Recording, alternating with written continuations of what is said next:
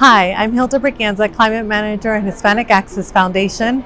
Wildfires impact Latinos emotionally, financially, and physically.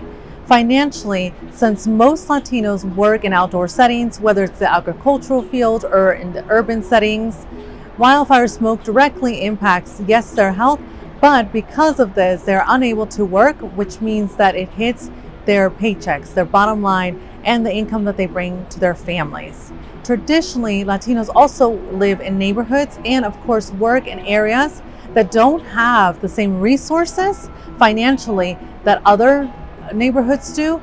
Hence, that impacts the information that they receive also.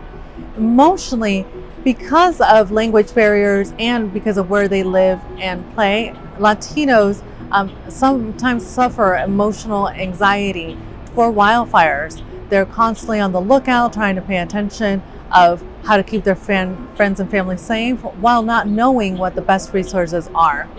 And in terms of health, wildfire smoke is extremely dangerous to our health. Air pollutants not only cause irritants to our throats, but also has risen the number of asthma rates across the US for Latinos and other health factors.